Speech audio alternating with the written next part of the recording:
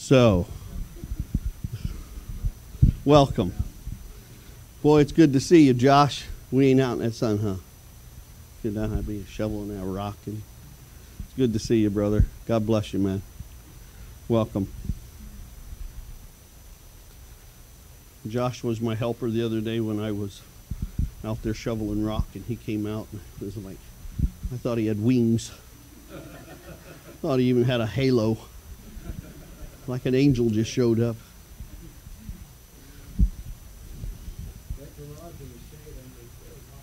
It was hot. But we had a cheerleader, though. Gordy. He was cheerleading. That's good. Well, today on the morning prayer call, so many of you are connected to us on the morning prayer call, and some of you can't connect with us, and we understand.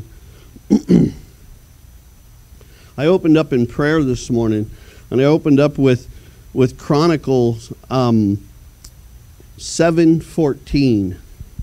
And after this was all done throughout the day, my wife goes, "You know, that was a perfect prayer for today."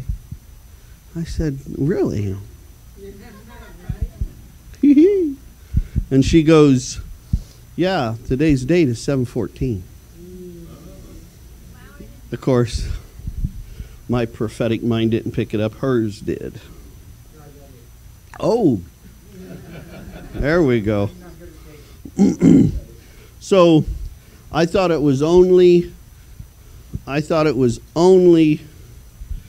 the right thing to do for me to bring in what I brought only a couple weeks ago. So some of this may sound familiar because I opened up on a Saturday night with this exact thing. But it's so prevalent to the times that we're in. We all know that this world is in mayhem and in a bad time, and we're all worried about which direction it's going to go. We have rioting in the streets. We have police officers being beaten to the point that they're in the hospitals. And we have, how many of us know that there was a funeral for an officer today, right here in Phoenix? It's a sad, sad thing that when an officer goes down in Arizona, it's usually something everybody knows, but it's really funny that it's been quieted down this time. An officer went down and it was silenced. It's an awful thing. To me, it's no different than one of our American soldiers that give his life for this country. It's the same thing when an officer goes down that has a badge up on his shirt. And I'm not just saying that from my ties. I felt this way from the very beginning as a little child. It was heartbreaking to me when I found out that an officer went down for some reason. And one thing I always commended Arizona about is any time it happened, there was a huge parade. There was firemen, and there were firefighters, and there were fire trucks, and there was ambulance, and there was every police car in the state that could get away, would get away for a moment to get there.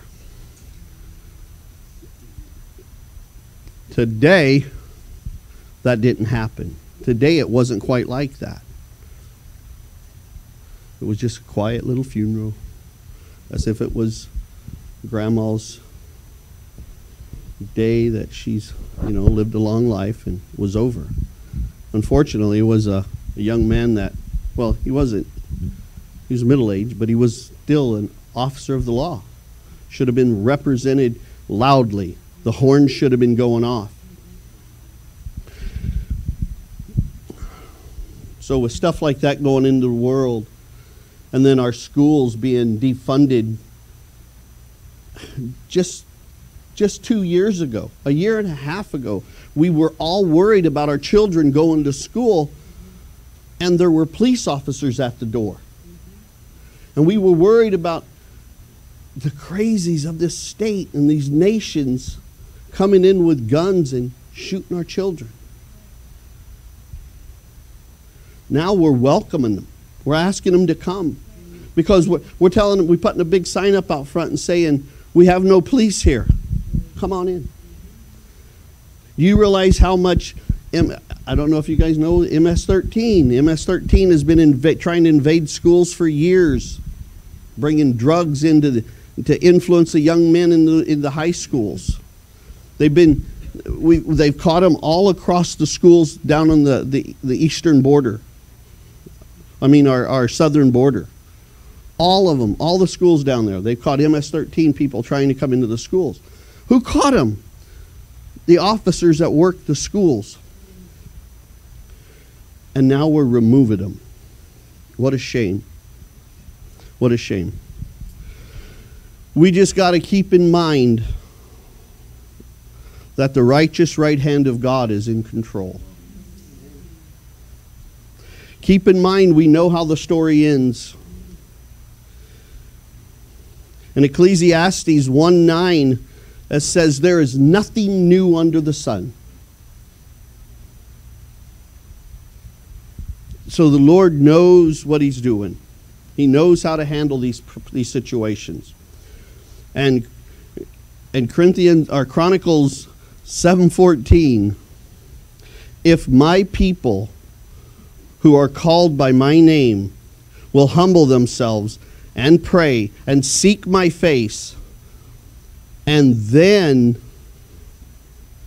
turn from their wicked ways, then I will hear from heaven and forgive their sins and heal their land. Praise the Lord. That's what we're after. We need Him to come in and heal the land. We need to have these funerals and the things that are going on today that were just silenced rise back up. We need to rise up and take the authority that the church is supposed to take. It's a sad thing whenever I have a pastor say something on Facebook and I simply tell him, because he's from California, it's time that the church fights a righteous fight and stand up and fight. And I got beat up for just saying that. And it comes from the church. It comes from someone that sits in a pew that goes, oh, but the truth of the matter is, them are not people that read the Word of God. We need to read the Word and stand upon the Word and remember that we are the hands and feet of Jesus. We are the hands and feet of Jesus. And sometimes the hands and feet of Jesus need to stand up and war. When I was writing this, I looked over into my closet and I was reminded of some things. You see, in our closet, I ripped out the closet in my office and turned it into a sitting area so we can do prayer in this room. And on the back wall where I have lights shining on them, I put some stickers on the wall to remind us of some things. And it says this: painful moments, trust God. Difficult moments, seek God. Quiet moments, worship God. Happy moments, praise God.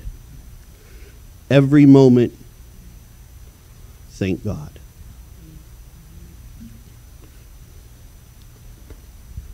Heavenly Father, during these times of trials and tribulation, Lord, we know that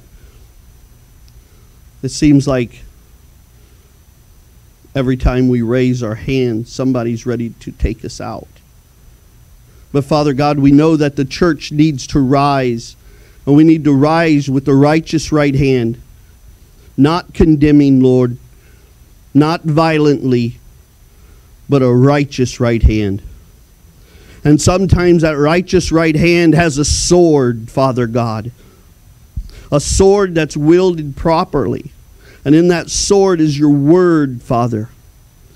Father, there's people out there that are just running rampant that need to hear your word. And we pray that you would soften their hearts, Lord, and open their ears and stop the running violently. Father God, slow them down. Bring your people back, Lord.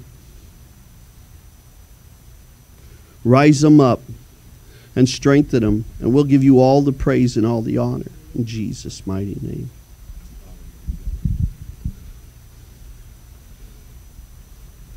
There was a stirring in here a little bit as everybody was coming in. There was just this crowded, stirring feeling up here.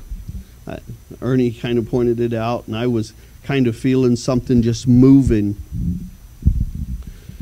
And just almost like it wanted to suck the oxygen out of the air. It's kind of the way it felt to me.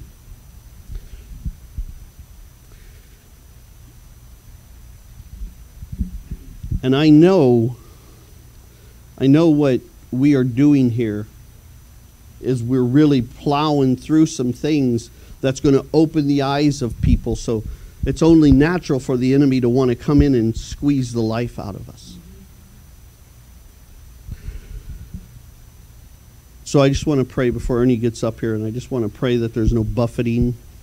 Father God, I just stand up here, Lord, as Ernie's headship, as the headship over Spirit Wind Healing Ministries.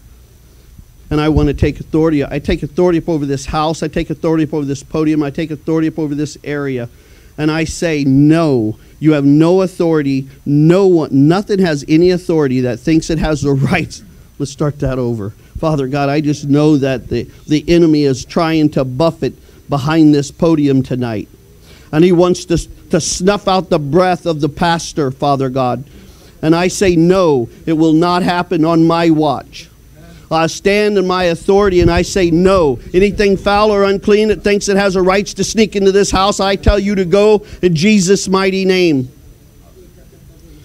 You have no rights to come in and try to stop the word of God from going out.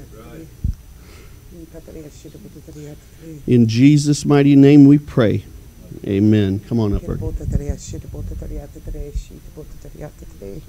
I believe we're going into chapters 2 and 3 of the end of days battle, right? Yeah, one of the offering. I pulled it up hoping you'd get it, but you didn't. Oh, I did not. Wasn't reading my mind yet again. No, I was not. That would be divination. Oh, he's learning.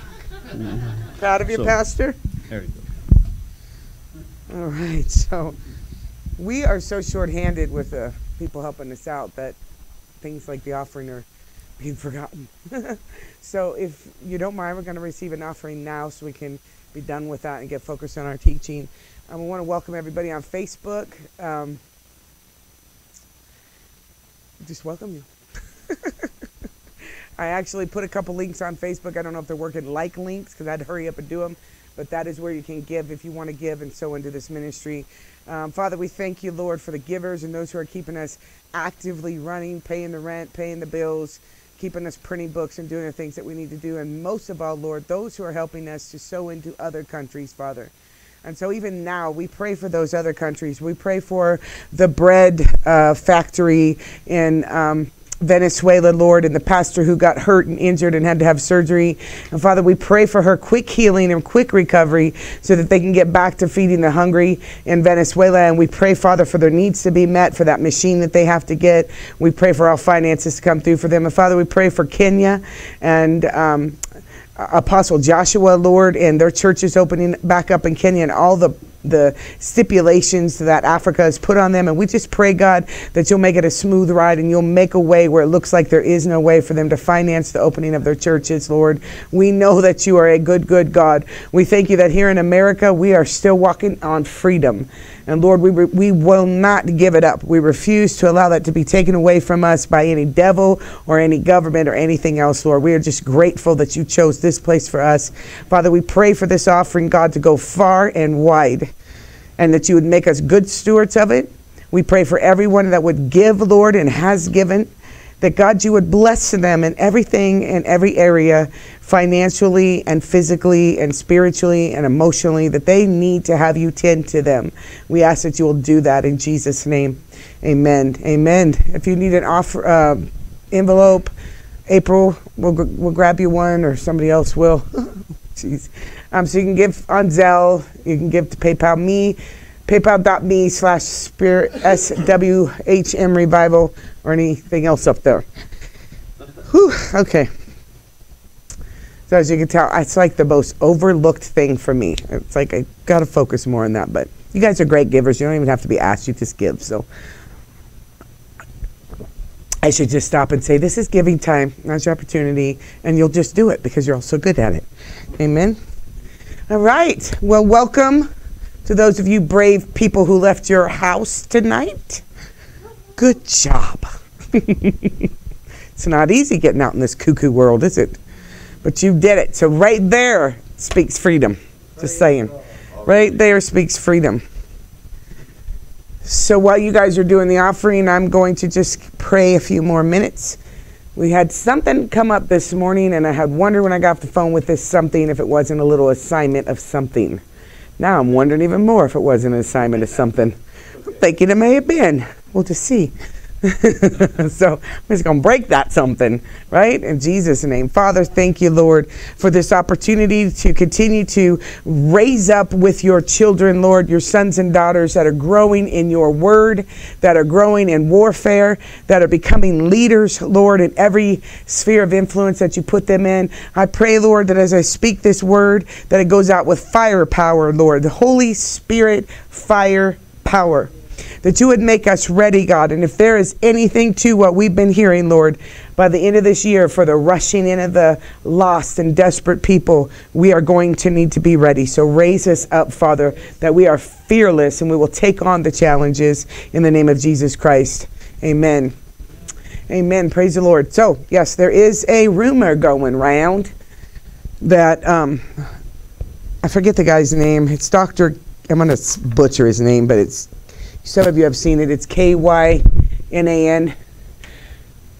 He's not a doctor. I mean, he's a doctorant, but he's not a physical doctor. But anyway, he's the one who had the dream about Trump lately. Anybody seen him? Goodness, I actually know something you guys didn't send to me. Somebody sent it to me. I don't know. Whoever it was, it's in the room. But anyway, he was talking about this dream. It's really good. You guys got to hear this word. He ended up on Sid Roth with the dream today.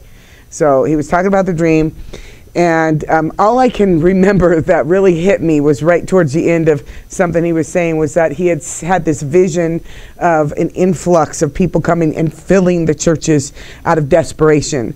And that got me because that is a vision I've had for at least 2 or 3 years. Longer than that, since we were with another ministry, I had had those visions, and I really knew that the Lord was trying to train us to prepare us how to receive those kind of desperate people. These are not going to be easily touched people. I get phone calls from people coming out of witchcraft. That was really exciting. People that are, firsthand turning their lives around in this chaos. So this is really good. And I'm sure there's a lot more out there that I haven't talked to, but others have. So the lost are going to come in and the harvest is going to be had. But are we ready for that? So that's a lot of what these classes are about. In the warfare department and out of this book specifically is to talk about the co-ops. That we talked about some of this last week, the co-ops that are taking place in the natural and in the spiritual. And last week we talked about a little bit about the Black Lives Matter, Satanic Temple, and the LGBT all connected, okay, and how are they connected. So we did discuss that. We also began in chapter 1 of the End of Days Battle book about Ephesians 6:12, and we talked about, we got up to darkness, and so we're going to pick up at that place in chapter 2 and continue to break down those definitions. So I first want to start with simply confessing that Satan is defeated is not going to be enough. It's not enough to that his defeat to be apparent in our lives and our communities. Just saying it. How many of you hear those people say, devil is a liar? Yes. Okay, he is a liar. He's the father of lies, which means everything that people are believing that's a lie are children of the father of lies. What are we going to do about it? Right? Ever hear those people, the battle is the Lord's? Yes, it is. But how does he battle? What are we going to do about it? We are to partake in these things. I hear a lot of times, you're healed in the name of Jesus. Devil ain't got no power. Devil's roaming around like a roaring toothless lion. Yada, yada, yada. We've heard it all, but those are things that Satan has got us parroting to keep us defenseless. Because without knowledge, we perish. If we don't know the devil's out to get someone, we don't know how to pray. It's a specific kind of prayer. So we want to go from personal stuff in this next 5 weeks. Personal is good. We did personal for 5 months. Now we're going to go high level, more corporately and more for our country. And I don't think it's a coincidence that we landed here in this season. We have got to pray. The cool thing was everybody's got a prayer movement going right now. And we started in February or March. So I was like, we're ahead of the game. We were on this. So I was really excited about that as I got to think about how we're on it already. We're ready. I mean, most of you are on that call. This is a good sign that we're already advancing. We've advanced in the last 4 or 5 months farther than others who have taken a while to get the message that it was time to pray. Not that it wasn't time to pray 5 years ago. So anyway, congratulations, you've heard from the Lord and you jumped on the prayer wagon. So what I believe that these lies are that we are hearing about the enemy, it's very reflective of the anemic state of the church that we see today, right? And sin-infused society that this world has become, because the devil's a liar, period. And that's all I need to know. Devil's a liar. He's got no teeth. He ain't gonna hurt me. And in the meantime, you know, I have this word that I haven't put out yet, but it really, I know that for you guys in here who are chasing the Lord, it wouldn't affect you. But if you think about the majority of the people sitting in a church pew, I say pew, I know that's old fashioned. Dates me, doesn't it? Church chair. Say church chair. And anyway, and they're sitting in a church chair and they are drinking, smoking, fornicating, living together, amongst other things. And they say they love God and they say that they're free, and yet clearly they're in bondage because that's all anti-God. And if they knew that they could be in bondage to a demon, perhaps they would get up and go, I don't want to be in bondage to a demon anymore. Perhaps they won't. Perhaps they'll like their flesh and they'll go that way. But I think a lot of times people sit in their bondage because they have no clue that there is a bondage keeper. Somebody's keeping them in bondage. Amen. Okay. So chapter 19, we're going to go back to verse Ephesians 6:12. For we wrestle not, that's what this whole book is about. For we wrestle not against flesh and blood, but against principalities, against powers, against the rulers of the darkness of this world, against spiritual wickedness in high places. Reminding you, that said in high places. Another version says in heavenly places. So I refer back to Ephesians 6:12 as we continue to look at a few more of these words and then go forth. But when we look at the words principalities, powers, and rulers in the Greek, we can learn some things that we do not immediately see in the English context. We have read this verse 1,000 times over, but probably never broke it down. And it's when you break it down that you see the power of the demonic kingdom of Satan. When you break these words down. So the spiritual world's sphere of activity is above the earth. That's where they compile their plans and their strategies. But of course they come here. They come to you to influence you. Demonic spirits do. The spiritual world's sphere of activity is above the earth, and it's an orderly world. And this is one of the things we're trying to teach you, because it's one thing to do deliverance and healing, self-deliverance and healing, work within your own system here and your own issues and your own problems. But we have to look at what is influencing you because you have a problem. Because you have a demonic problem, and who can rule and reign over you and take over an area or a sphere of influence? Who is the strong man that's able to operate over you or use you as a strong man or a woman? So an orderly world with Satan as the ruler who can seize, we learned this last week, retain, obtain, take, keep, or lay hold of the inhabitants of this world that are not submitted to God. When you guys, if for you who didn't see this class last week, just read the first chapter. That's what I'm talking about as we broke it down. He enlists principalities to rule a region or a nation. All right, and he enlists powers and spiritual hosts of wickedness to enforce the assignments. Everything we broke down last week. Satan can do this because of the state of darkness or ignorance, and we see it in our world right now, that people are in with regards to the divine things of God, as well as the accompanying ungodliness and immorality of the people of this world. Again, what we are seeing. So the powers of the demonic kingdom of Satan have a delegated influence. This is, you get, because I feel like there's like some kind of a haze just coming over y'all. Y'all okay? Okay, so if if the haze starts to come over you, somebody wave and go, I can't see anymore. That's what I thought. The powers. I'm going to beat some devil in a minute. Come on, get up, let's go. The powers of the demonic kingdom of Satan have a delegated influence and authority and jurisdiction of which they exhibit their power and their strength with force over territories and the people in them, using principalities as chiefs or leaders. Now, we broke all these words down. So if you want to get that in you to help you understand it, in chapters 1 and 2, they're all broken down. You'll be able to see that very clearly. I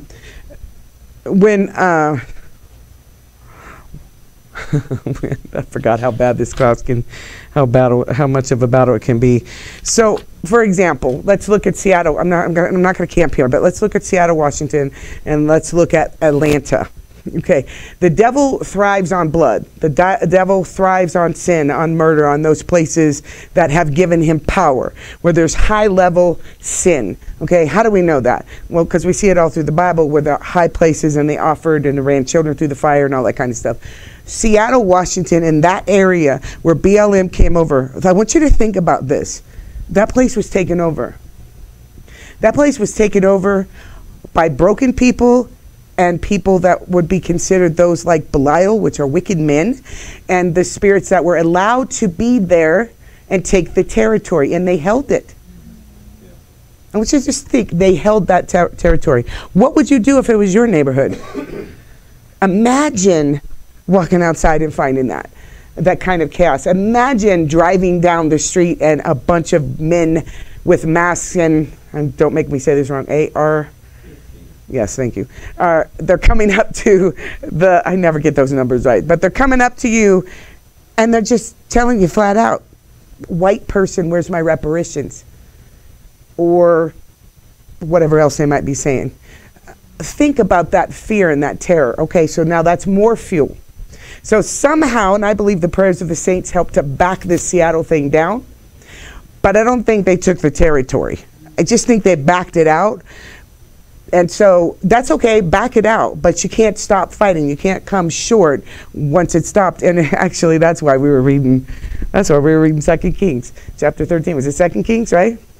Elijah told the king to shoot the arrows out the window and to shoot at Syria. But he didn't tell him how many times. He said, shoot till you've destroyed. And the king only shot 3 times, right? Well, what did that do? That he says, well, that's going to be the amount of victory you get, bottom line. That'll be that you are to stay with it till you destroy it. And the problem with the body of Christ is we get a tiny breakthrough and then we quit. And God's been telling me this like for 2 weeks, myself included. We get a little breakthrough, we move on to the next thing. If you're ADD, it's really difficult because you can't stay focused on any prayer. And so you get that prayer out, and you go to the next prayer, and you go to the next prayer. But we got to stay focused until we take the strong man out. All we're doing is pushing some stuff back. But we got to stay with it till we get the fullness of the territory. Well, how do you know you're going to get the fullness of the territory? You're going to begin to get the harvest. Amen? Okay. Whew. Preaching with fire tonight. I can feel it. It's hot up here. All right. So, going on. Continuing on page 20. We can see that the kingdom of darkness, that's what I was going to say. So, the kingdom of darkness, the kingdom of heaven suffers violence, and the violence take it by force. Look at the definition here, how they exhibit their power and strength with force over territories. If the demonic is being forceful, we have to be forceful. We just have to figure out how to do that. Forceful in prayer, forceful with the word of God, using the arrows of the word of God to shoot the enemy down. So we can see that the kingdom of darkness, Satan has an orderly hierarchy, and this is why you can't miss this class. If you do miss this class, you need to read the book or you'll get lost. The book's an easy read. You can have it done in a day. And so he has an orderly hierarchy of spirits that have specific areas and duties to fulfill in order to keep the kingdom of heaven from advancing. And if you were on the call, you saw where I said there was a timeline, and it was on the top was God's timeline. And on the bottom was Satan's timeline. And he was there to keep God from advancing. Not that he's ever going to have victory over the Lord. We know that. But there is a battle. And we can't just sit and watch the battle play out. We have to do it. So in this timeline, we have to figure out where God is at in his timeline and what our battle is to choose. Because Satan is trying to keep heaven from advancing. So these evil spirits plot to cause men to sin. I'm going to say this slow so you can really get what I'm saying. To commit iniquity and malice, as well as lead them into depravity. Because of the original fall of Adam, we're now born into a state of sin. We all know that. Whereas the ruler of this world has the freedom to oppress us because of it.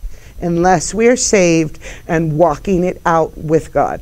We can't just get saved by a prayer and not walk out. the rest of it. Satan counterfeits everything, and his goal is to, as you know, steal, kill, and destroy everything he can. And that's in John 10:10. He is not an author of anything except for lies, according to the word of God. He is the father of lies. Our authority is taken from us when we sin and allow the enemy to rule and reign over our lives. The devil's authority is given to him because we choose not to walk in ours. Amen? Okay, so that right there should be enough to go, what are we missing here? What is our authority that we need to take? I could tell you the warfare over this class tonight is intense. So some of you may need to pray in the Spirit every so often to just keep this rolling. One of the ways, and I'm not going to go into it tonight, is to figure out how the enemy uses us to stay in a territory. We talked about that last week, I think, with the Gadarenes. And so the man of the tombs, that was a strong man. That was a place where that man was a portal, and all the demons could be there and take that entire territory and had a body to be in.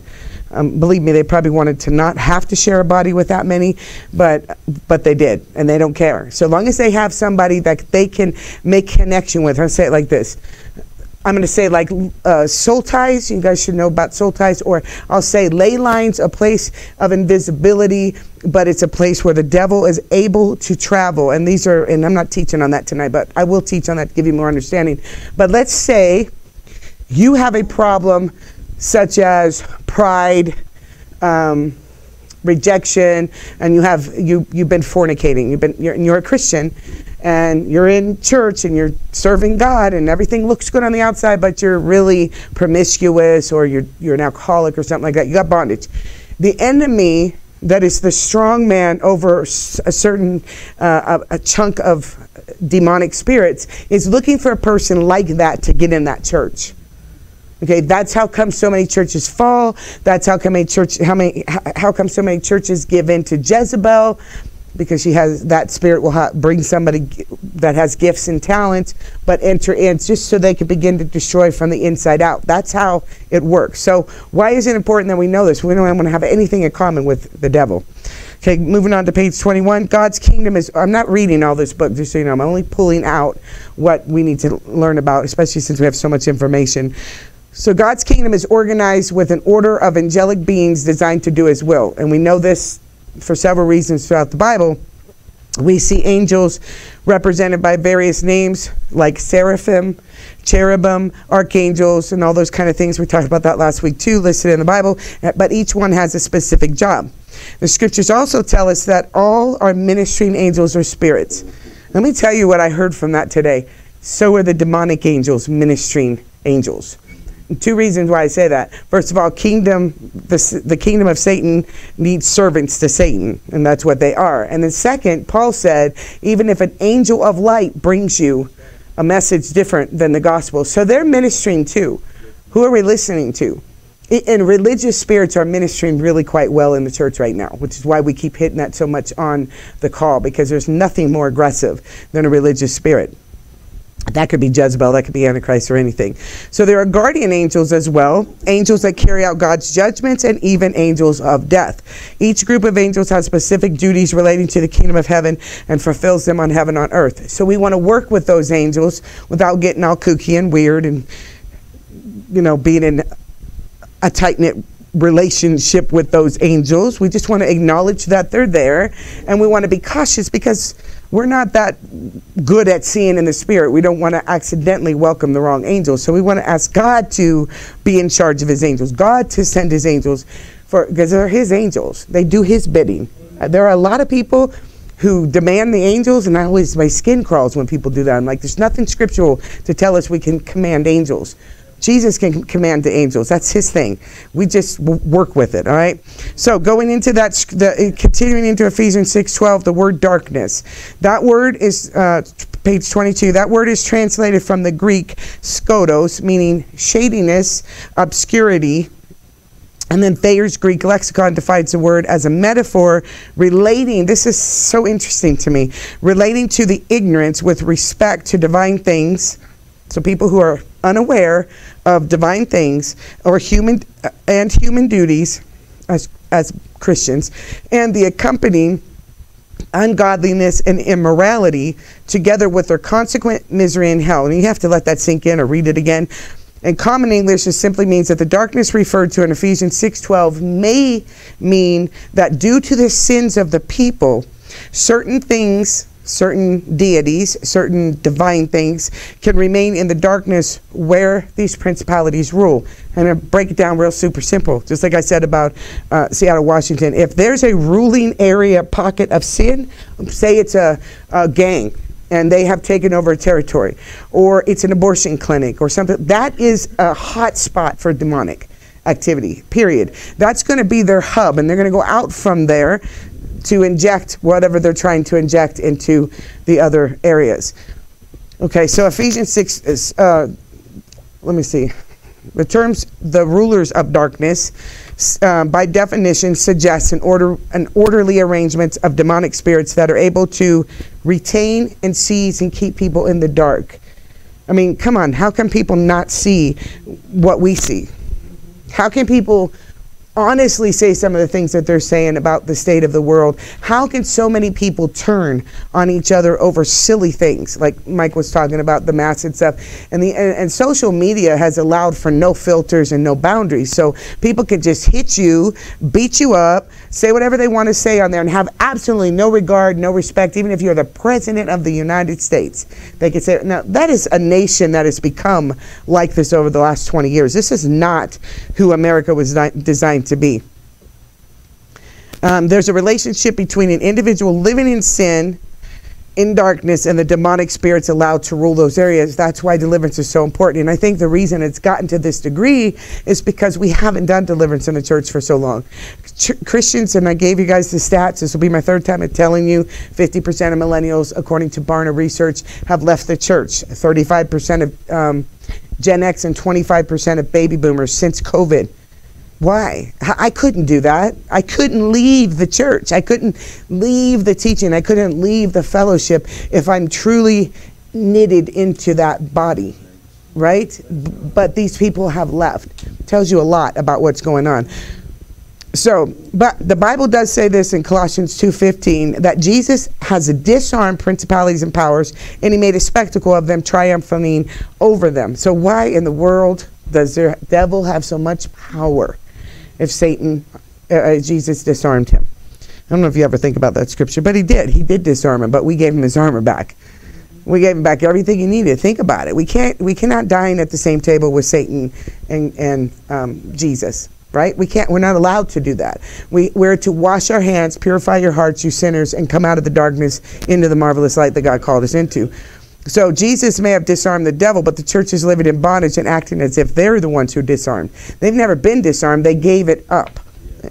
Identity in Christ Jesus, along with his positional authority, is given to us. It's how we walk in victory and not defeat. But most Christian churches do not teach this subject for fear of being weird or losing attendees. The truth is, an occupied pew, I want you to hear this. I remember when God told me this. The occupied pew is still an empty one if the individual is powerless. Right? So Satan has deceived us. He's deceived us into believing that he has all authority to build up and tear down as if he were God. He even tried to deceive Jesus Christ. And what do you think he was representing when he came to Jesus? First, when he came to Adam and Eve, and did God really say? Then when he comes to Jesus and tries to exchange these kingdoms he had to offer Jesus for Jesus's worship. It says in Luke 4:5-7, then the devil, taking him up on a high mountain. Now, I don't know if he did that in his mind. I don't know if he threw some vain imaginations in there, made it look like that, or if he literally brought him up. Jesus was in a weak state in his body. He was in a strong state in his spirit, but a weak state in his body. And Satan showed him all the kingdoms of the world in a moment of time. And that's quick. That's a flash, right? And the devil said to him, all this authority I will give you and their glory, for this has been delivered to me, and I will give it to whomever I wish. Therefore, if you will worship me, all of this will be yours. If Satan would approach Jesus and have this kind of exchange and conversation with him, if he's that bold in referencing Jesus, how much more bold do you think he is with us? And how often are we even picking up on it? Earlier today, I was hearing something, and I was like, I engaged with the thought I was hearing. for a minute, and then I was like, oh, that's the devil. The devil's talking to me. It took me a minute because I don't slow my thoughts long enough to catch them, but I happened to catch this one, and I was like, that is a lie. And I don't care. Get thee behind me, Satan. But I was able to get it, right? And it didn't affect me emotionally. It didn't tap into my system. It just went. I heard it in my ear, and then I cast it out. I was alert, and I was attuned to know that he's coming in here to hit us somewhere. So he's going to hit somewhere. So that's really cool. And that's really where we know we're strengthened, when we can do that. When we can hear those thoughts trickle in, but go, that don't line up with God. I'm not doing that, right? Now I'm going to give you a few more things. I want to just, we already know this. God is sovereign. He is omnipresent. He's omnipotent and has all authority in this world. Period. He just does. The world and all that is within it is his, and at some point every knee will bow to the King Jesus. Okay? Why we have to go through all this, it's all written. You want to ask those questions you need to ask them to God, because I don't have all those answers. So Jesus referred to Satan, and I want you to hear this because the enemy has power, and I hate to say that because I don't like to contribute to him, but more and more and more we are giving more over to the natural world, more over to the psychology world, and less over to the spiritual world. Am I right? Way too much is going into the spheres of psychology. That's intentional. They're doing it in the schools. These schools, I don't know if you know the latest, but was it Illinois passed a law on the school system to teach the history of LGBT. And what you think about that? If you're living in Illinois, you have a small child, they will be forced to sit under indoctrination, because that's all that is. So why is that? Well, we know we have to suffer the consequences of our laziness and our sinfulness. Our parents messed up and didn't raise us up in the Lord, so we missed our mark and our opportunity to have a voice in that decade that we could have had a voice. Amen. Some of us, maybe not all of you. Then others just didn't do anything about it because they didn't know what to do. And so now we're at this point where I think we're at a tipping point in the church. We don't have a choice now. We got to find somebody who knows something that can help us do something. Okay, I know what I know, and you know what you know. And we need to find out what you know to help us do what we know we need to do. Amen.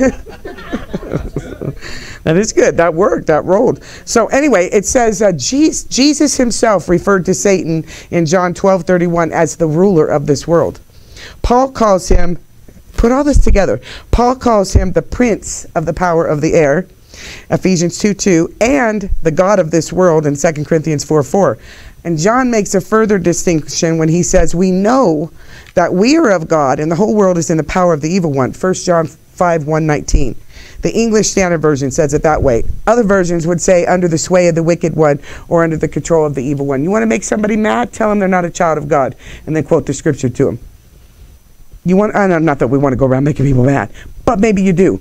Maybe you just want to shake them up a little bit. Well, I'm God's child. Every creature is God's child. No, every creature is God's creation. There's a big difference. But the world's been indoctrinated with God loves you. He'll never turn his back on you. Well, how many people jumped out of the hand of God? We don't ever talk about leaping out of the hand of God, taking a nosedive straight to the concrete where the pool is empty. We can do that. As people, it isn't hard for us to say it looks better over there and take a dive out. We can jump from God's hand. Nobody talks about this stuff, but we need to talk about it because we have such a false grace out there that we've lost all these generations. So try not to additionally preach on top of what I got to share. So, okay, going down, we're still on page 24. Satan, principalities and powers of demonic wickedness do have some authority and rule. Scriptures say so. For Christians, it's different, or it should be. I shouldn't say it is because too many believers are living in sin. But we see by their definitions in these scriptures, but they do have only what God allows them to have, and I think also what we allow them to have. So I think we have to go a little bit farther than that, because our willful misconduct and transgression against God's holy standards are the invitation to demonic powers and them gaining entrance into our lives. Does that make sense? Our willful misconduct. And we're going to pray at the end of this that we would receive an infilling against that. Okay? Jesus Christ came to expose. This is like one of my favorite places to go. We talk about this all the time, exposing darkness. Jesus came into the world to expose the darkness and not entangle us with it. Okay, so there is a way to like be back here, expose the darkness and not get tangled up in it. When God created the world, the first thing he did was separate the light from the darkness. He didn't remove darkness. He separated it. And he did that with us as well. He called us out of darkness into the marvelous light so that we could proclaim his praises. So we have to think about, why didn't God just destroy the darkness? He did that once. He did that once. But you got to understand what this darkness means. And I'm going to show you what this darkness means. And God saw that the light was good. Then he separated the light from the darkness. Genesis 1:4. God saw that the light was good, separated from the darkness. This word darkness is defined in the concordance as misery, destruction, death, and wickedness. It's the same darkness that's in that sin in the Ephesians 6:12. That's the darkness still operating here. But God pulled us out of there. God caused light to enter in and darkness to push back. We are the light. We are the city on the hill. We are the ones that to get up and push back the darkness so we can gain the territory. Thank you for praying, guys. I'm feeling it. It's holding up. You know who you are. So Jesus came to use us as the light force to push back the darkness. We already know. You walk in, any light comes into dark, and dark moves. Dark isn't going to be there anymore. I get up a lot at night and I have these focal points where light might be shining so I don't walk into the walls. Sometimes Mike removes my focal point out of the hallway. So I walk into walls and I feel my way all the way down. Our house is very dark. And I'm so good at this now that I can take that nightlight and stick it in the, I hope I never shock myself, but I can just stick it in the wall and go, let there be light. The dark has moved away from the toilet, which is really all I need. So I know a little too much, but the point is I get up and I have my focal points, and really my office is lit up like, Vegas in there, if you ever go in there. But I try to shut that door. I don't like that focal point. But you get up, your eyes adjust to the darkness. But as you move into it and get closer to where that focal point is, it gets brighter and brighter and brighter, and you can see clearer. So we need to pick our dark battles and begin to press into them with our light, because our light is stronger than any darkness. So we're to have nothing to do with, well, that was good. That was right into this. Ephesians 5:11 says we have nothing to do with the fruitless deeds of darkness, but rather expose them. The writer continues with this sentiment. He says this in verse 12. It is shameful even to mention what the disobedient do in secret. But everything exposed by the light becomes visible, and everything that is illuminated becomes a light. This is why it said, wake up, sleeper, rise from the dead, and Christ will shine on you. Let me give you an example. How many of you know about TED Talks? Okay, so I don't like TED Talks. I'm not afraid to tell anybody I don't like them, because I followed them every so often. I check in and I never hear anything healthy coming out of there. I just think people get a podium out there, they have an advancement to make, and lately it's been the pedophiles and the homosexuals. When the pedophiles can come out on a TED Talks, get hand clapping for abusing children, and all they're doing is training children how to have sex, we are living in a sick world beyond imagination. The difference is it's in our face on our internet, but it was happening way back when Jezebel was doing it. It was happening way back when every other nasty religion was doing this to children. It's just that it's different now, because we live in a culturized society that would never think that is possible, ever. But it's happening. And why is it allowed to be out there on a TED Talk show and promoted now? Because we laid down. Because we stopped praying, because we stopped protecting our children. Do you guys think that God won't deal with us for not protecting children? Honestly, let's be real. You know what he says about that, right? Better be tied around your neck with a millstone. I don't want a millstone around my neck. We can undo this. I know that we can. I know that God will make a way. But we are living in a sick society. We got to be boldly speaking up against those people, including the senators. That's a pedophile running in Vermont, I believe it was, last year, blatantly out there at running for a Senate position. So how did we get this far? Do you ever think about that? And then you think about your role in it, and think about your life as a Christian. And I don't want to condemn anybody. This is not about that. But if we've been like this our whole Christian walk, and we've been in the hills and valleys all the time with our faith, with our holiness, with our separation from the world, every time we hit the low, we brought Satan into our lives. And every time we hit the low, we joined the world that was doing this to children. Now, I have to say that because I pray that whoever hears this later will hear that message and go, wow, that's me. I partook. I was sitting at Jesus' table, but I walked off to go get a little drink off that table. And that table is contaminated with the poison of demonic wisdom. So the church is sleeping, and God is doing everything he can at this point to wake us up. 1 Peter 3:2 says that all things, God created all things by, through, and for Jesus Christ, who has gone into heaven and is at the right hand of God. Angels and authorities and powers being made subject to him. That's all the scripture I need to know to say, Jesus, will you release these things into this atmosphere to take this territory for us? Send your angels to battle. When was the last time you actually asked for God to release angels or invoke angels into the atmosphere? When was the last time you thought about, this is not to be critical, it's just this is to get us thinking, the last time we thought about, I'm going into that territory, how am I going to take that? I'm going to ask God to send something in there to take it first. Shut the mouths of the lions. Make it quiet. And I promise you, I've seen this happen. I'm going through another journey, a personal journey in my life where I'm seeing it happen again. But I went through something before I was walking with the Lord, and God literally, it was like he stopped time for 3 months to make a way for a certain individual to go to heaven and to get saved again, to turn their lives around. He used me, a sinner, a person not walking with him, a person who knew him and believed in him, but didn't live like that. And he used me to shut the mouth. He would shut the mouth of the lions, and I'm not even going to tell you who those mouths were, but he would shut it all up around me and get me up and get me moving according to his will and his purposes. And I didn't even know I could hear from God. And that's because my heart was right, because I wanted what was best for that person. So I had already yielded all my junk to just get real with helping this person. I understand it now. I didn't then. So God can use us even when we're not in the right places, when our heart is bent towards something else besides self and sin. Amen. So Jesus' death on the cross, visit to hell, and resurrection caused him to triumph over the enemies because he disarmed powers of darkness. So again, I'm going to ask you, why does he have so much power? The Christians are the only ones that have this authority and this weapon to walk it out and take and destroy the kingdom of darkness. Nobody else has what we have. Nobody else has the kind of salvation that we have. Nobody else has the hope of glory that we have. Nobody has this that we have. There are keys. We talked about this on Saturday night. We had some pretty cool things happen that we just knew God was in the house, and angels were here, and they were releasing keys.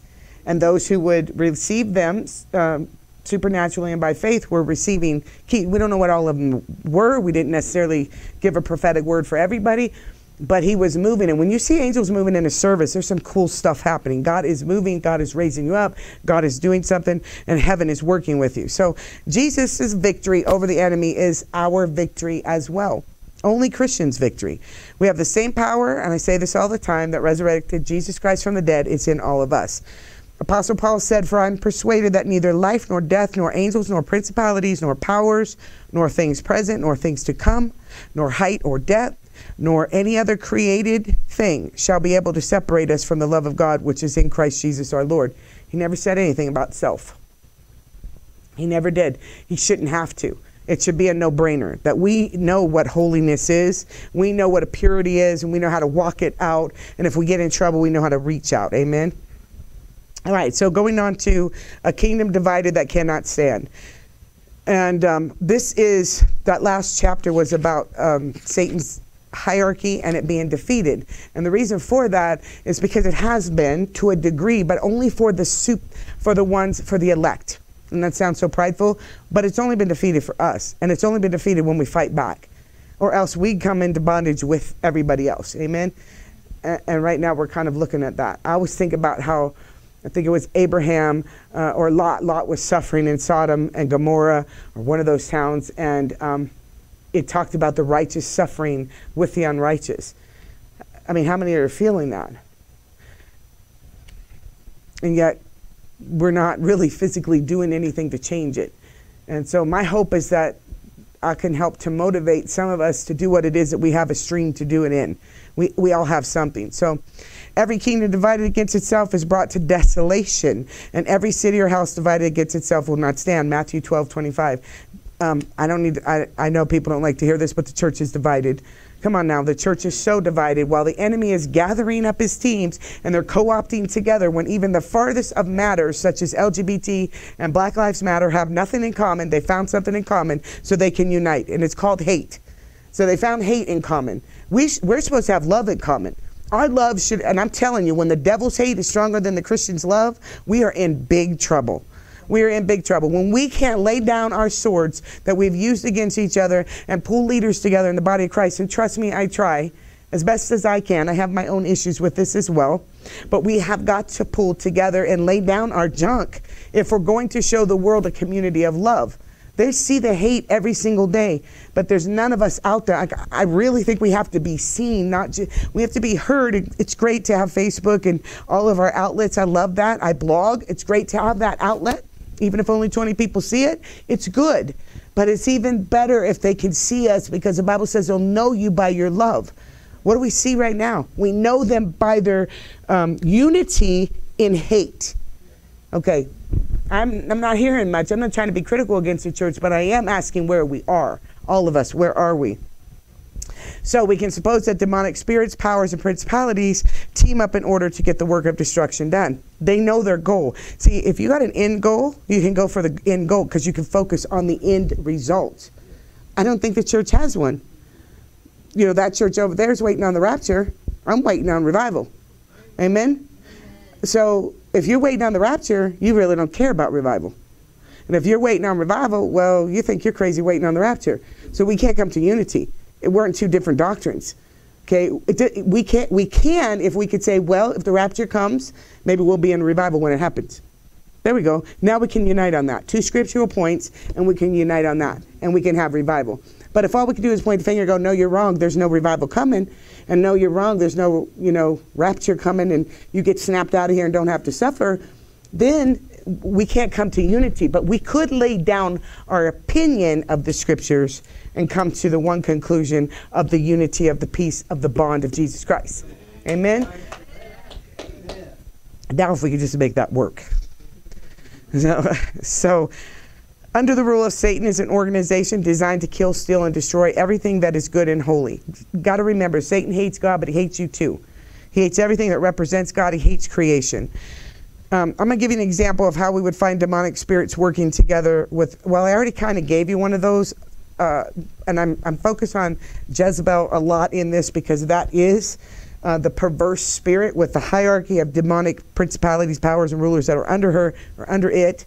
And that is what's motivating much of what we see in the nation today.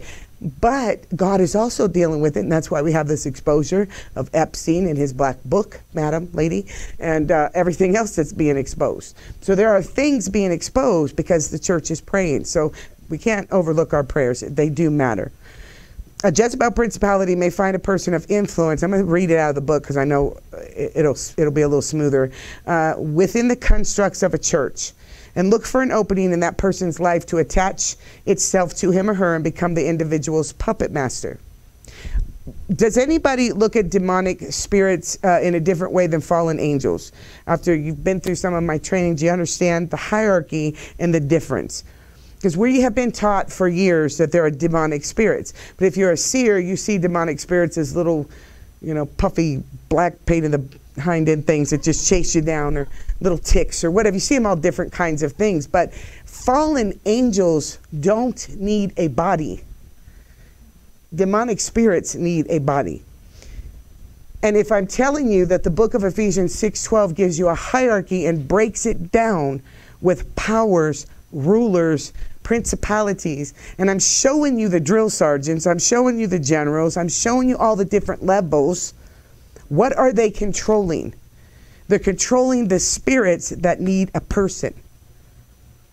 I hope you get this.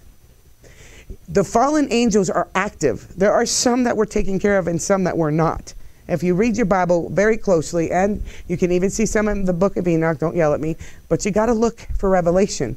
God gives revelation. He'll pull revelation out of the scripture. So you kind of got to look in the scriptures to find out where are these angels at. If the book of Ephesians 6:12 gives us differences in abilities, differences in territories, how can they all be demonic spirits, just like demons? Okay, most people don't talk about this, but the demons come from the Nephilim. They come from those that were bound by those children of giants and women. Go to Ephesians or Genesis chapter 6. Yes, it happened. Then go in and read about David his team killing 4 more giants after the flood.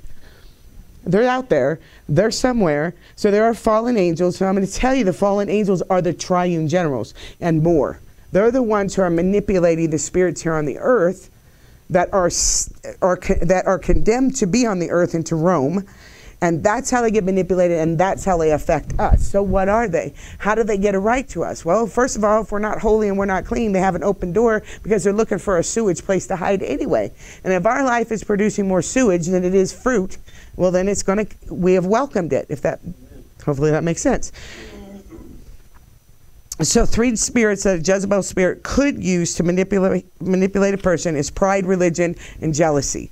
Okay? So all 3 of these areas are open in a person's life, can invite demonic spirits, and then a ruling Jezebel can gain access. Once the spirit of Jezebel becomes the ruler over the individual, the effort to remove said spirit becomes extremely difficult. And this is why we must be adamant about dealing with our heart issues first, so that we don't give the devil a foothold. We don't open the door for him. There's a reason. You give him a foothold here and you give him one in the second heavenlies. You become the one that they puppet in the church. And I'm telling you, I've seen this. I know that it works this way. I've seen it play out time and time again. Somebody in a church thinks that they're owed something. Somebody thinks that the pastor should be my husband. And how many times have you guys known anybody who said, yeah, the pastor should be my husband, and takes down that marriage? They convince themselves that it was of God. I know people like this. I promise you it happens. I know it's hard to believe, but it happens. How did that happen? Because pastor had a porn problem and a sex addiction, and little Miss Jezebel, maybe 10 years younger, had some issues of her own that opened the door to Jezebel, came in and puppeted her, took the whole church down, took the financial, took the reputation, and destroyed. It happens. It happens often. Why? Because our hearts aren't guarded. Why? Because we do more in the world than we do in the spirit realm. Amen? So we have to, the whole idea is to be rid of enough stuff to keep ourselves clean that the enemy can't use us. And he comes in quietly. I think I said this, that Jennifer LeClaire was talking about a roaring lion and how she could hear it roar 50 miles away at a zoo or something where she lives, but yet you don't hear the snake. It just comes in and creeps, and before you know it, it's around your throat. Anybody? Come on. That's how sin works. That's how temptation works. That's how the enticer works. Comes in very quietly and whispers in your ear, just take a look. It won't hurt anything. Or just call that old boyfriend, girlfriend. It won't hurt anything. Just check in. That's how it works. And it does seem fair. Or simple. It doesn't seem like a problem. But in your heart it is, because as soon as you get on the phone call with that person, you can feel the Holy Spirit going, I know what's in your heart, right? That's the Holy Spirit saying, I know what's in your heart. You better hang up the phone. You better tell me. You better talk to me about this, because I know what's in your heart, right? Okay. So I hope that wasn't for any of you. Call me later. Call me later. So the adversary strategically places his delegated principalities, which has got to go to chapter 1, which are the chiefs in charge of a territory. And that territory could be anything. It could be this church. It could be your house. You could be a big family. It could be anything. It's an area where for some reason it's going to advance the kingdom of God. So they got to stop that movement. So he positions demonic powers with authority under them. These powers are superhuman, if you remember from chapter 1, superhuman magistrates or spiritual potentates. That word is so funny, but it is a real word, potentate, that are delegated. Where do we know that? Okay, we won't go there. Reeling it in. All right. Or it's a song. Oh, it is a song. That's right. Now I got to, oh, yeah, okay. Ray, I forgot his name. I was going to say Ray Charles. It's not, though. Ray Stevens. Okay, I'm done. I'm over it. These, how your parents used to say, "Who was that actress in that?" That's it. I just had to work that out. Once I'm good, we can go on now. These powers are superhuman, spiritual potentates that are delegated with administration on the assignments against the church.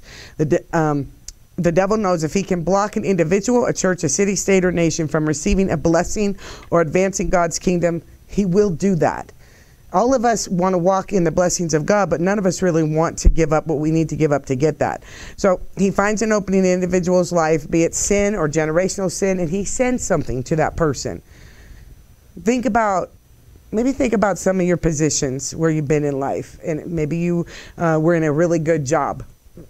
I know where some of you work. Maybe you were in a job of influence. Maybe you were in a job that if you had more influence, you could influence the boss, and you could influence them into Christianity. And Satan is going to stop your advancement every single time because you might make a difference if you got to that next level. Perhaps you are in a church and you're the church secretary, but you have giftings to do much more than that. But every time you try to advance into the prayer ministry or something slams the door on you.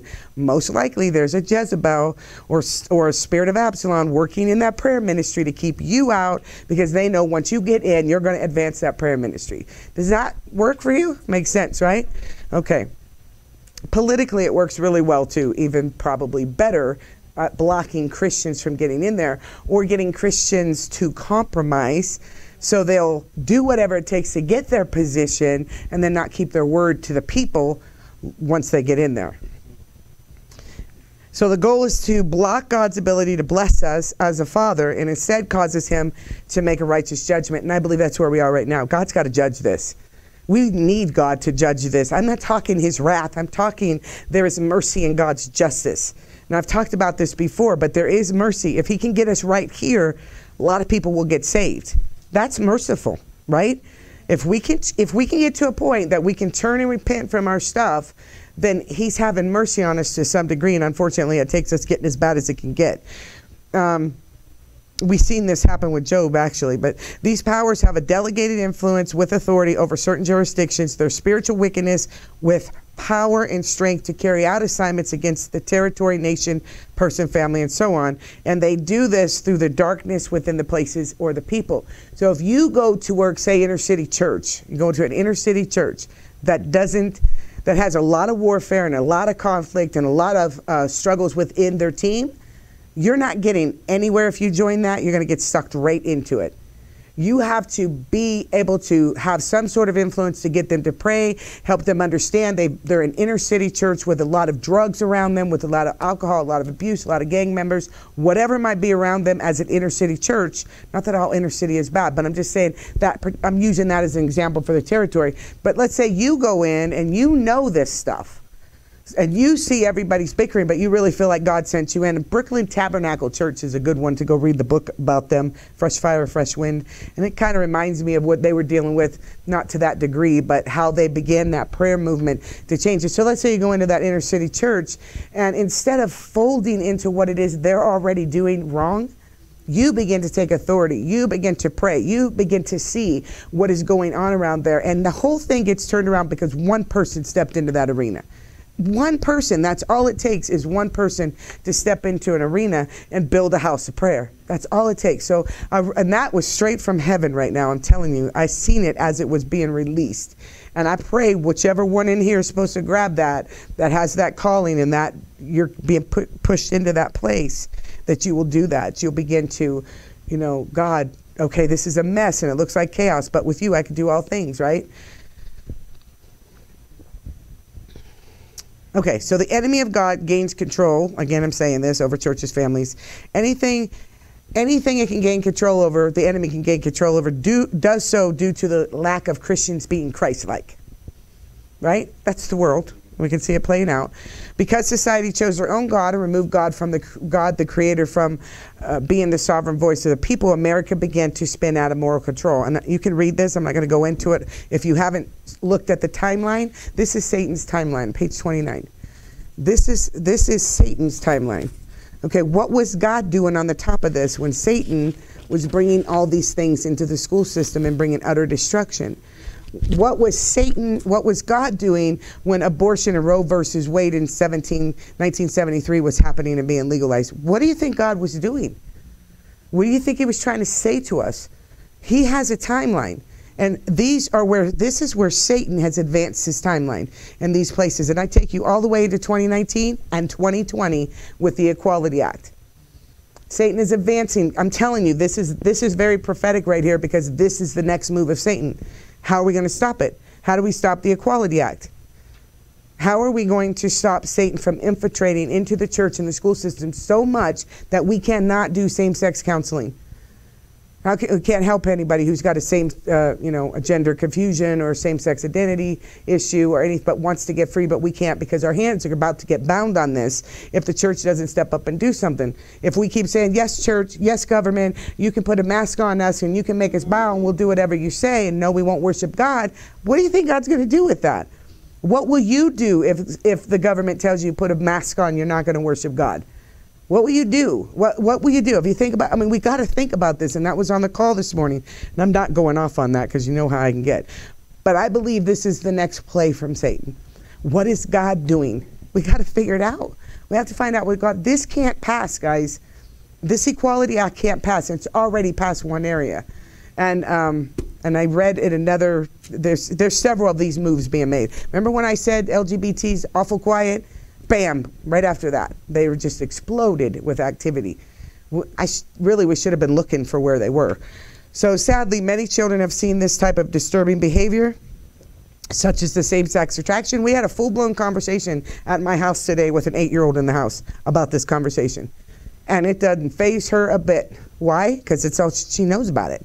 And that's terrible that she should have to know about this. It's wrong. Her dad heard about gay marriage when he was 5 because Bill Clinton brought it on the Cartoon Channel. Don't ask, don't tell thing. And my son came in at 5 years old and said, Mommy, what's gay? Or not gay marriage, but gay. And I was like, where did you hear that? The president said it on the Cartoon Channel. Really? That was 30 years ago. Look how far we've advanced. Now we have the Mark of the Beast cartoons on Netflix. We have indoctrination of, I think it's SpongeBob that's gay now. We have different... I don't know if you guys, it's bad. It's just bad out there. So the children have seen this type of disturbing behavior. Now God's got us at a cross points. Think about it.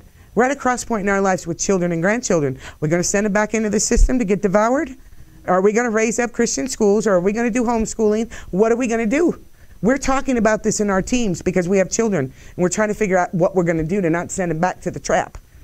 Did God give us a chance with COVID to get it right in our families? I'm sure some of us, he has said, I'm giving you an opportunity to get it right. COVID isn't killing everybody. 98% of people are living through it. Does it suck? Yeah, it's not a fun ride. But hey, we made it through. You make it through. People make it through. We need to do something with this. We've got to do something with this. And I believe God is pointing us back to the children, an entire generation that we're losing. 50% of millennials that left the church. We've got to go grab them. We have to go find them. So they have been desensitized. Soon, transgender dysphoria will no longer be a generalized dissatisfaction with life in an individual's gender, but will be considered a completely normal way of life. And it already is, because transgenders can run in male or female sports as the opposite sex. Doesn't matter. And that's okay. That's acceptable. And a guy today just got attacked because of the LGBT, because he joined to focus on the family. And I think is he a football player? He's some well-known person. Anyway, it's just you can't speak up without getting attacked. So we have to have thick skin, so we will speak up. And I'm not covering everything here. There's just too much. But today these issues have trickled into the Christian church and have caused great turmoil and division. And I'm not going to get into all of this, but last year we've seen a lot of it with the Episcopalian churches, Lutheran, Methodists, that are receiving and accepting gay bishops, gay ministers, gay marriage. It's all, we've already, really, we have lost to some extreme. Now I think we've lost so much ground here that we're going to have to make a shift and do something completely different. Right. Very, very radical. I believe the church needs to raise up and start schools. Without a doubt. We have to start schools. I mean schools for children. We have to. And we can't be charging an arm and a leg for it. We can't do it to make money. We got to do it to save our kids. We're going to have to do this. I'm telling you, we're talking about this. There's no other options. We just can't trust the rest of it. Right now, they are enforcing yoga and transcendental meditation on the Zoom classes in some areas. So they have room for that. They can make room, and they were doing it, I didn't even know it, at our nephew's school over Zoom. And my niece would take her son swimming, and that would be her exercise and run out. She had to find a different way to deal with it. So that's because the church is struggling with separating themselves from the identity of cultures such as ethnic cultures and even worldly cultures. People have become convinced that to love means to tolerate and accept, and yet Jesus warns the church the results of tolerating such seductress and evil practices. And you can go read about what he says he will do to Jezebel and those who eat at her table in Revelations. Go look, it's not nice. And God forbid we say anything that's not nice, because Jesus said everything nice. He was always nice. He was smiling when he was building a whip and throwing the tables over in the temple. He's really nice about it. You will not make my Father's house a den of robbers. Slap.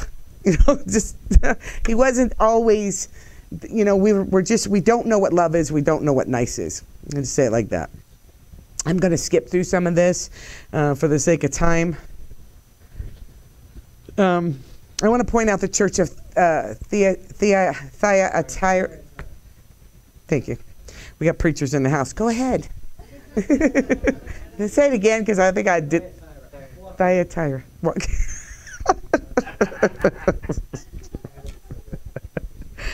It's hot up here.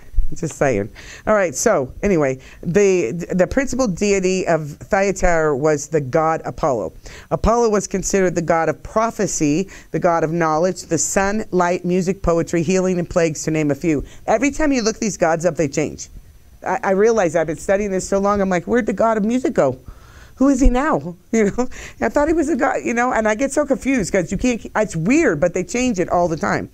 The church obviously fell prey to these false doctrines, possibly due to the influence of the Apollo temple and the demonic strongmen that would have held that area captive.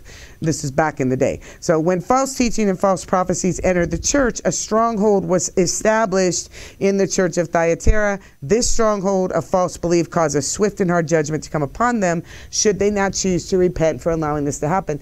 Is God any different today? Are there some things going on that he's saying we've got to change? When a social gospel is taught instead of the true gospel of Jesus Christ, sin is going to abound. Amen? The solid teaching of the deity of Christ, his blood for the atonement of sin, as well as his resurrection, second coming, and the power of the Holy Spirit must never be tampered with, or there will be dire consequences. And I believe, again, that is where we are. And if you've ever listen to Dave Wilkerson's, I think it was the early 70s, when he did that book. He wrote a book and it was all prophecy. He prophesied this future. It was amazing. It's scary to hear. This man was giving warning after warning after warning after warning, and nobody listened. Why will anybody listen to me right now? Why? I mean, look, this is what we have. But we have to go back to things like Gideon, where God said, get rid of all that. I only need a few of you. That's our attitude, has to be that. I only need a few of you. I don't look at the big numbers, because I know God only needs a few of us. Because if there's a few of us with a really strong heart and fueled towards Jesus Christ, we want nothing more than to see his kingdom come and his will be done here on earth, we've got it. We have it. We have victory. And some of you are fully, fully committed to that call. And I know because you keep coming back. So the church of Philadelphia was the complete opposite. And I'm talking about in the scriptures in Revelation, to the letters to the church. This church sat in the middle of sin and persecution, just as others did, but they shunned sin and false doctrine, and they refused to compromise. And that is why this compromising in the body of Christ for any reason cannot happen. Because if you compromise here, you'll compromise for the chip, you'll compromise for injection, you'll compromise at any cost. We cannot compromise. The government is, to me right now, what we see the government representing is Nebuchadnezzar. Bow to me, bow to me, bow to me. And I don't care what people think of that. I don't care if people get mad at me about it. I don't care how many times they quote Romans 13 to me. I don't care.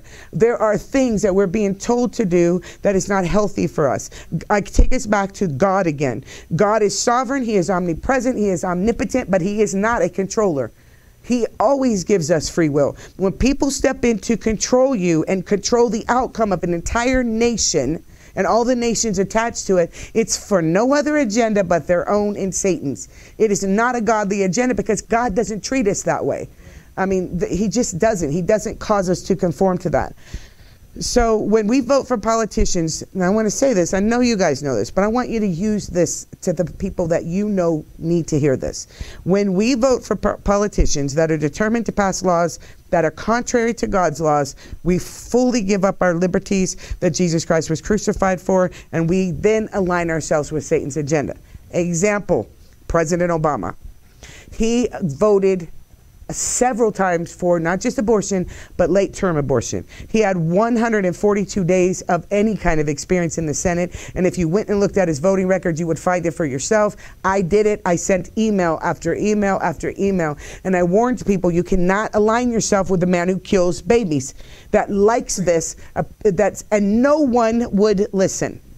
They did all that, I mean, like, because they have a spirit of delusion, like we talked about yesterday.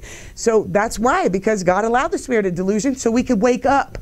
And so did we wake up? Probably a little too late. Probably a little too late, because I still don't think we're awake.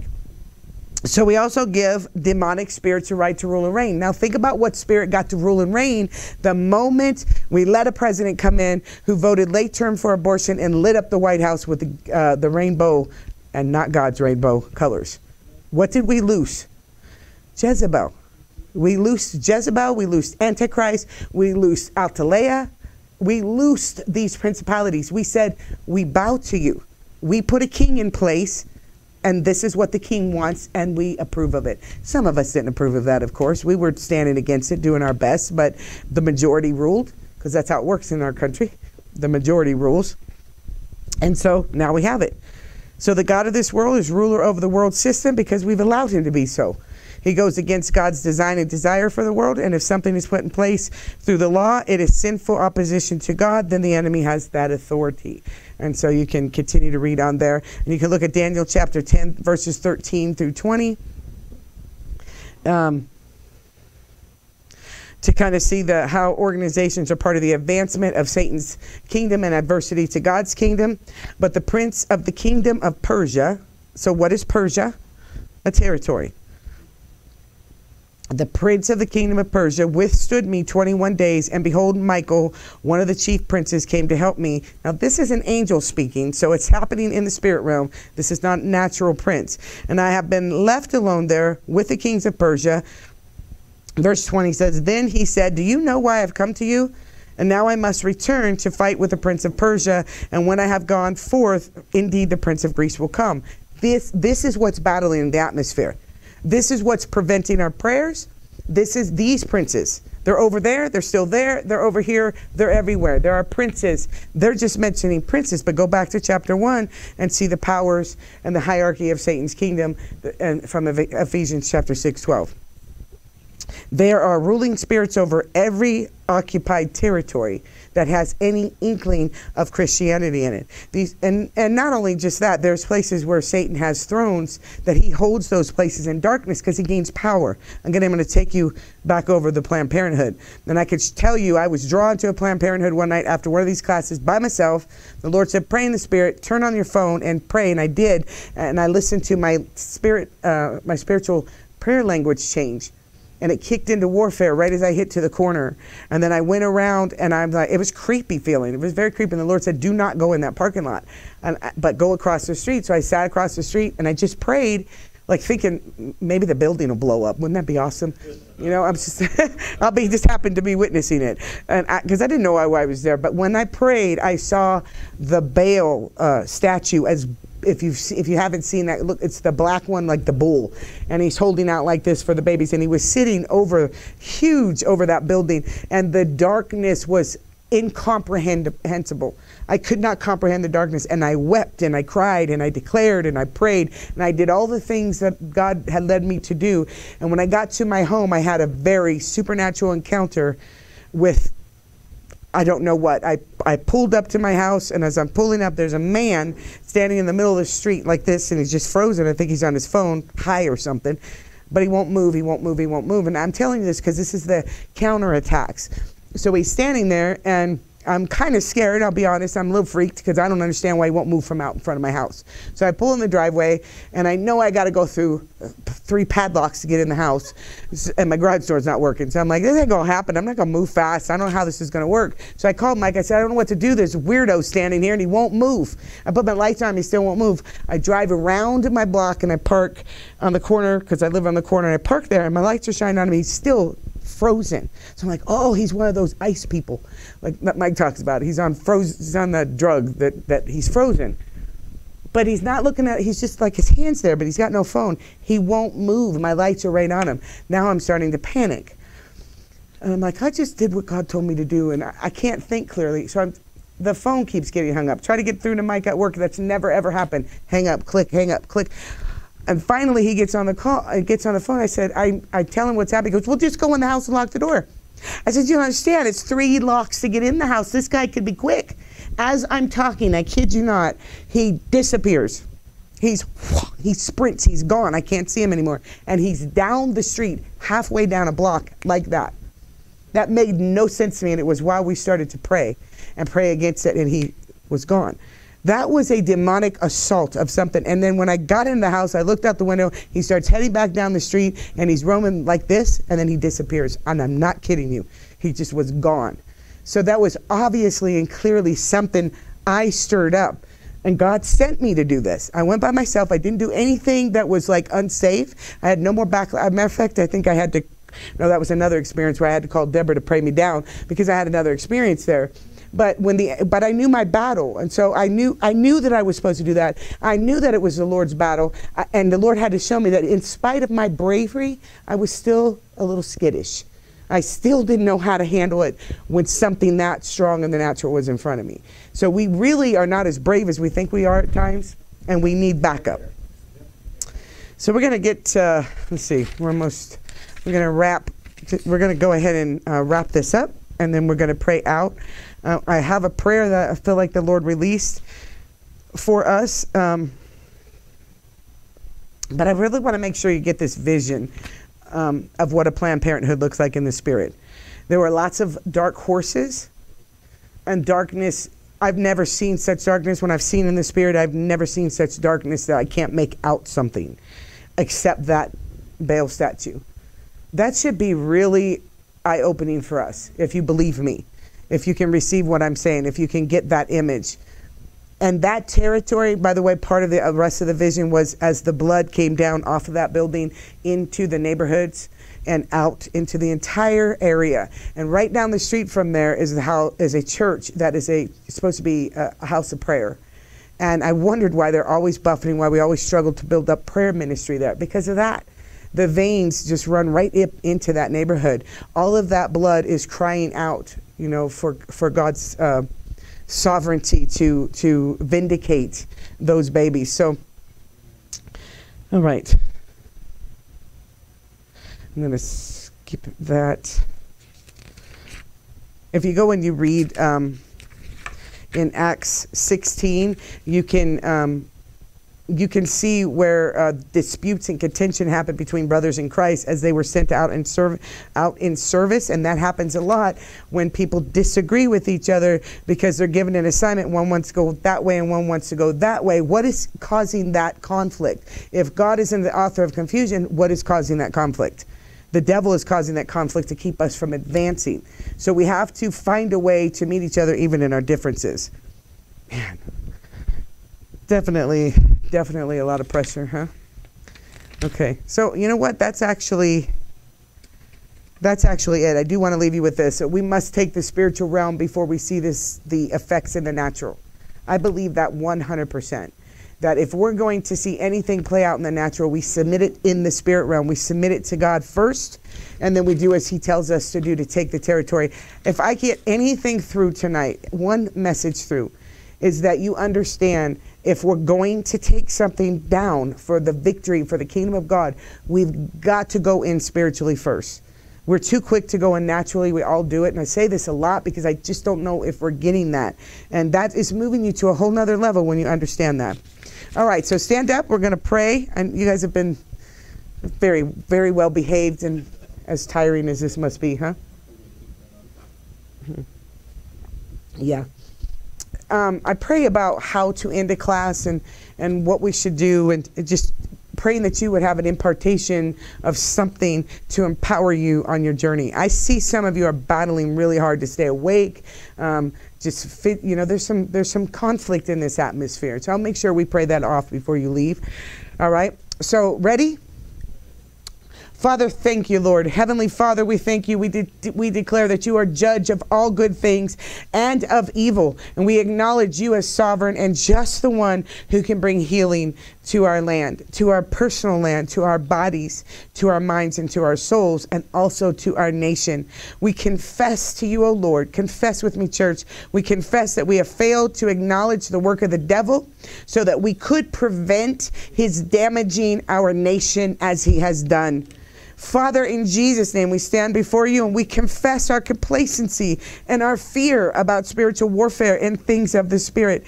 We thank you for raising us up as one voice tonight that is no longer tolerant and no longer ignorant of the schemes of the devil. And we choose faith and we choose obedience. You said, go in faith and be of good courage. Every time you sent someone in battle, Father, I pray our minds would shift tonight, Lord, that we wouldn't go in fear any longer, but we would go in faith and we would go in boldness and we would go in courage and we would leave faith behind, God. You sent into the battle, and so we receive the same command that you sent others in with, God, to go in courage and faith. And we believe, Lord, that if you've begun this good work in us and in our nation, you will complete it. Though the enemy tries to thwart the plans of God, God has started. We've got to remember, and that is such a perfect place to go right now. God created America with a good intention, and he begun this place. He's not done with this place. We have too many souls to touch, too many lives to change, too much of a harvest to be uprooted and taken for the kingdom of God, for God to just dismiss us right now. He's not going to dismiss us. And I know that there are words out there and dreams and visions and people are seeing this and that, and I believe they're getting pieces and parts, but I don't believe that's the fullness of the picture. I believe God is also trying to tell us, if my prophets who would pray together, maybe we would get the full picture, but we're so divided that we're not doing that. So we're asked the Lord to bring us into a fullness, that if the prophets won't come together, if the apostles won't come together, that he will raise up new prophets, new apostles to come together, because we prophesy in part because we know in part. So God, we ask that you bring us vision together, Lord, that makes sense with your timeline. Father, we pray to push back the enemy's timeline. He who wishes to change the seasons and the times and the laws of God will stop and cease, because God has already planned it out. Empower us tonight, oh God. Empower your church to do the things you've called us. You told the Israelites as you led them out of captivity that your mercy over them was not because of their own righteousness, but it was because of the wickedness of the surrounding nations that you drove the enemy out and gave the Israelites land to possess.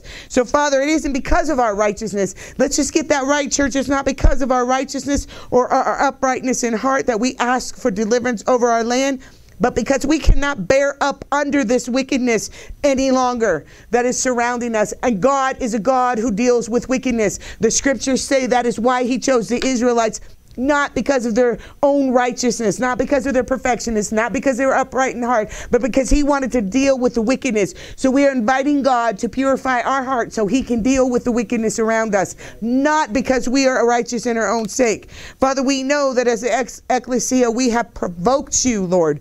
We have provoked you with our idleness and our idolatry. We confess that as sin before you and hope that you would have mercy on America and that you would forgive us, O Lord. Just as you extended mercy and grace to the rebellious Israelites, O God, when they turned to you and asked for the same thing. When they said, God, when you said that we are a chosen generation, a royal priesthood, a holy nation, we are your own special people, God, so that we may proclaim the praises of you who called us out of darkness and into your marvelous light. God, forgive us for not proclaiming your praises, God. This was your proclamation over those who would submit their lives to you in Christ Jesus. And we confess, can we just confess how many times we have failed to proclaim the praise praises of God who called us out of darkness, who called us out of chaos, who called us out of the sin and the consequences of such. And we turn today and we pray that the entirety of the ecclesia would do the same.